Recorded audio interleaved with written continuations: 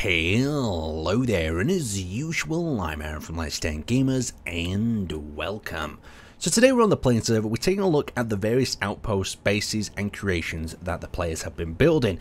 Now, the first thing I want to say is a lot has changed since the last video, and the big reason for this is the rocks that we had around the map. After a keen update, it started multiplying, and we ended up with something stupid like 4,900 rocks around the server, and they were causing a lot of frame rate drops. So we give everyone a care package, and we started out fresh once we'd fixed the issue.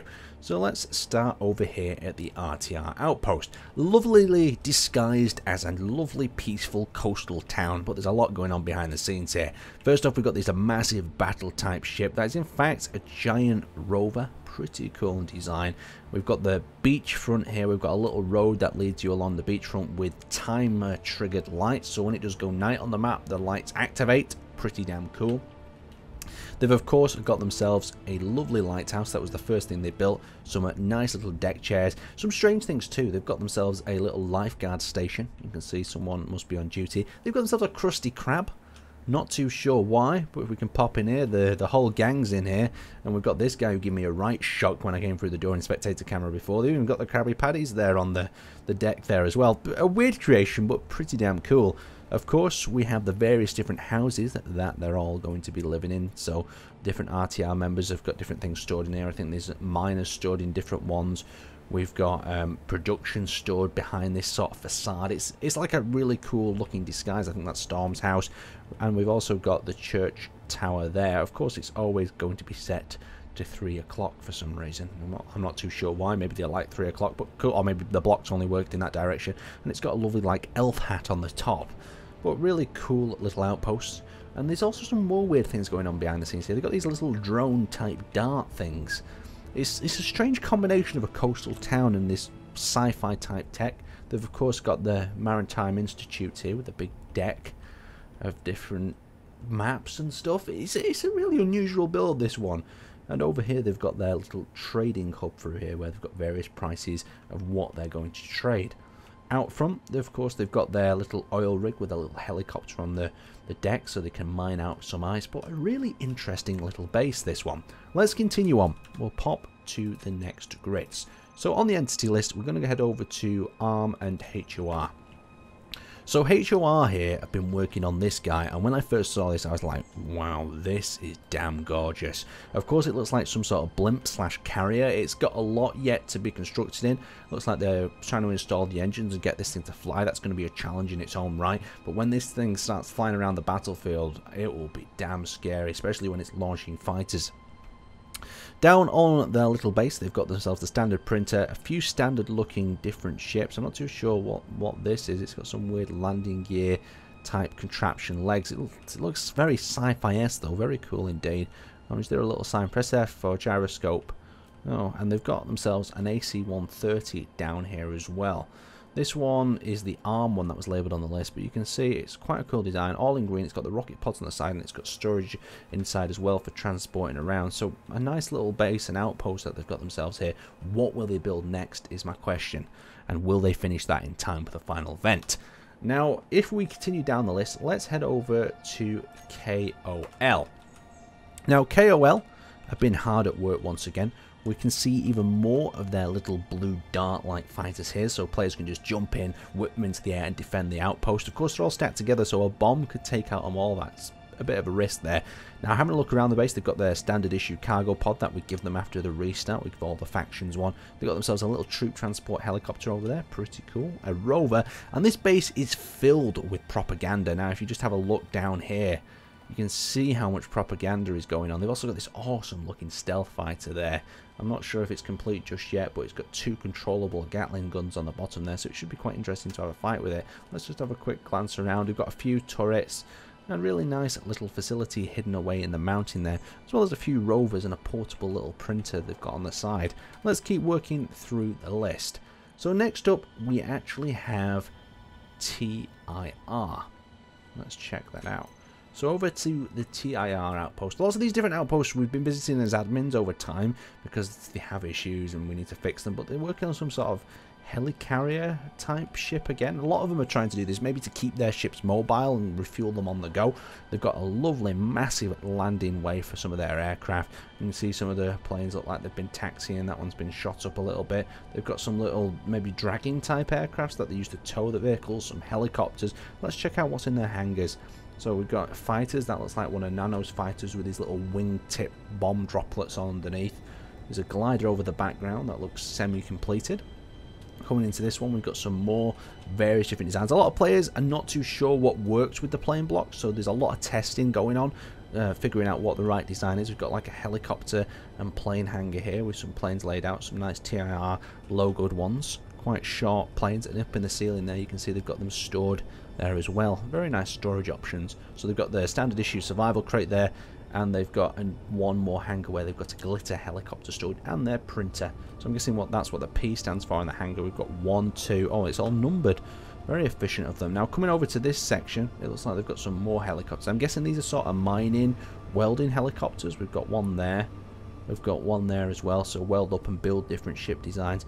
And then this leads into their bunker itself. That's inside the wall with all their lovely storage and whatnot. Let's continue on. We've seen TIR now.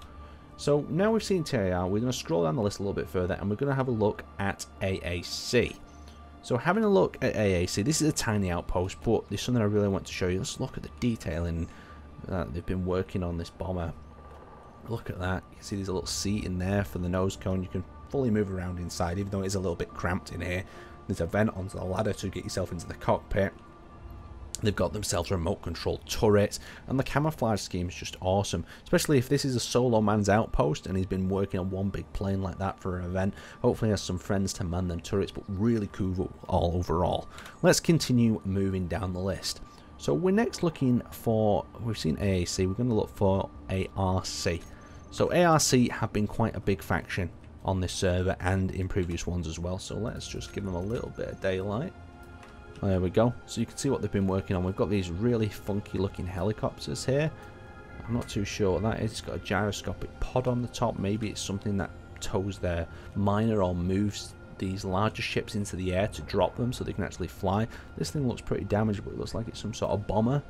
Not too sure. They've got a large helicopter up on the top there using the large grids. Great for lifting and moving ships around. A miner in this section and a large hangar bay that stretches to the back here, with all their ships tucked in nicely and protected. So some good classic looking planes here. We've got a futuristic looking biplane design and whatnot, and the one with a load of air brakes down its back. Some really cool designs anyway from ARC. Let's continue ourselves on. There's some defences as well in the hills.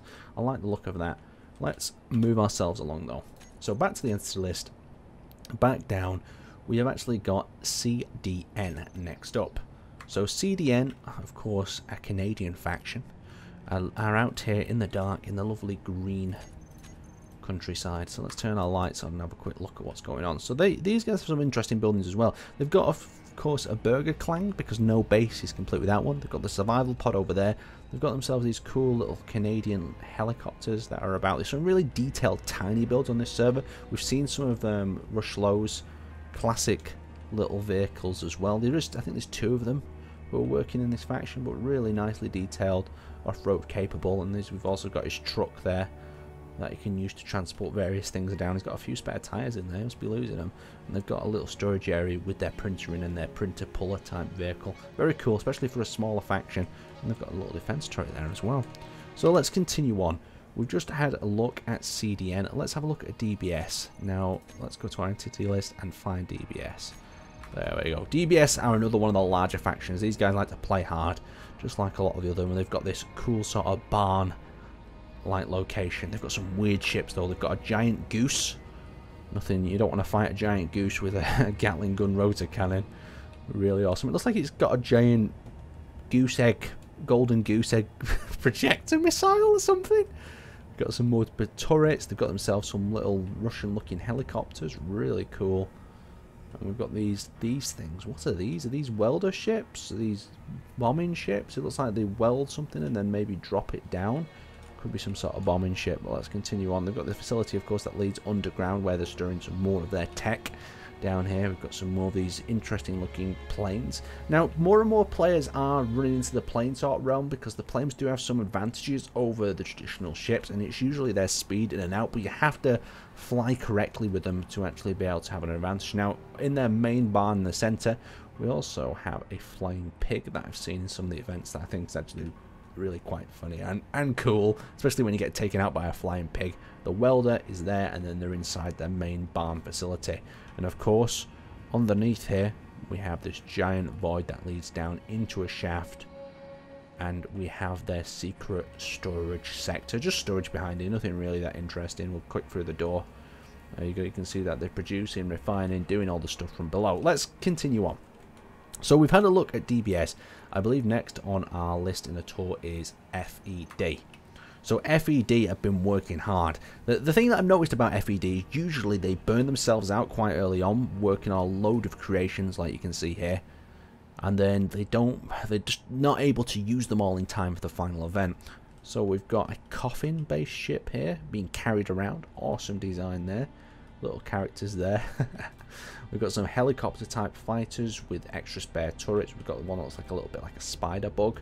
Then we've got a whole variety of planes down here in the fed space, all quite well protected. A printer, a nice little picture of Conrad, of course. They're one of our server moderators, and they've got themselves some sort of helicopter connector drill ship here.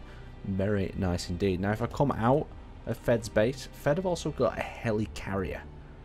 So you can see that this thing they just park the ships on the top of it. This is not fully loaded, I've been told. Apparently it's back from some sort of battle or conflict, but they can drop fighters down and really dish out some damage if they need to. They've also got some other weird creations around here. They've got some little turret-based box to defend themselves. They've got a little blue cube with turrets on. I think these are maybe to defend themselves. Maybe this is a helicopter in a box, some sort of protection for it in case it gets bombed or something.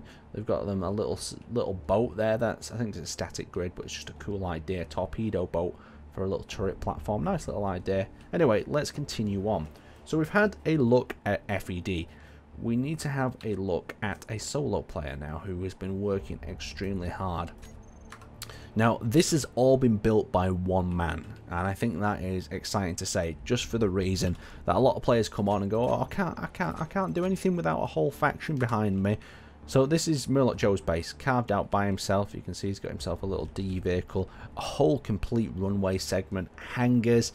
He's got his giant offspray that he's worked hard to complete, and he's only been building all this within about 2 weeks, and we're halfway through the second one now. So you can see he's got more fighters and bombers in here with suits and storage and equipment so he can man up and go out and fight. And he's got his massive tunnel shaft here with a complete refinery and storage system all built by himself, as well as a little defense platform there. So a real nice layout, and it shows you can do it when you put your mind to it if you want to try and survive by yourself. Anyway, there's one more base I want to take a look at. So we're here at the final base, and this one belongs to NDA. They've got quite a few little cool things, as well as this red and black colour scheme that I'm really quite digging. They've got this giant runway that stretches across the whole of this landing pad. You can see it's quite high up from the ground as well, so that's going to prevent some ground type attacks and rover attacks as well. Over here in this building we've got a little bit of a mini production facility, very industrial, and it's protected so that it can't get destroyed easily. That's really damn important. Of course, we've got a little mini hangar in the center here for either a little vehicle that could roam around the runway or a plane. Another little hangar with what looks to be like a warthog with a Gatling gun attached to the top. Pretty damn cool indeed. And they've got their fighters stored in this area. So these are like a tri-wing sort of design. We've got a wing at the top and this wing at the back there. They fly quite well, quite maneuverable, but there is some vulnerabilities to these, mainly the big propeller on the front there, but you do have the ones on the top, so if they do get shot out you can fly it like a helicopter. Over here I noticed they've got a ship that looks very familiar. If you watch the Orbiter series you would have seen the Greg. This is like a helicopter Greg. It's a little platform you can stand on and move around on, so you can position it to build in areas like underneath, especially useful if you don't have a jetpack. Now if we continue up here, we've got ourselves these cool little helicopters that we saw in one of the previous battles. They've got rotors in pretty much every direction. They're pretty well armoured as well, so they can deliver a little bit of rocket firepower if needed, as well as transport you around the base. There's a few more of these helicopters. I believe this is a mining one over in this section. But just have a look at this cool place. They've got like a watchtower, area so you can guide planes in and see what's coming from up there above, and inside you've actually got this really cool industrial armoured facility. So if we just turn the light on here, storage, production, everything you need here, easily laid out and easy to repair. And I really like something like that. Over here, we've got their care package, of course. Everyone got one at the restart, and they've got some of these little supporting towers around the perimeter to kind of deter fighters or attackers from afar. That's very important indeed. Now, I'd like to thank you guys for watching today's video. We've seen a lot of different bases. Of course, I couldn't cover them all. There is smaller ones. There is bases that just don't have too much going on at the moment, and there's some that are still under construction. But anyway, I'd like to thank you guys for watching, and I will see you next time.